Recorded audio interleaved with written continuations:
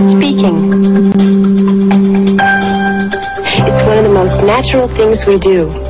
It's also the basis of a remarkable research project at IBM. This is an experimental computer system that recognizes what I say. I talk, and my words appear on the computer screen.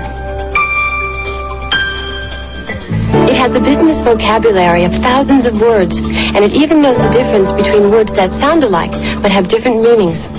Watch this. Please write to Mrs. Wright right now.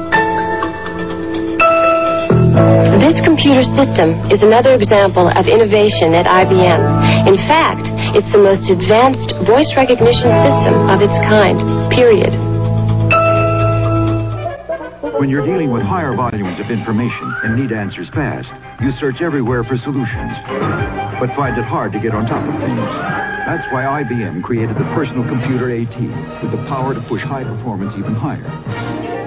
With the AT, fast becomes faster, and the capacity to handle data becomes greater, all to help put your business on solid ground.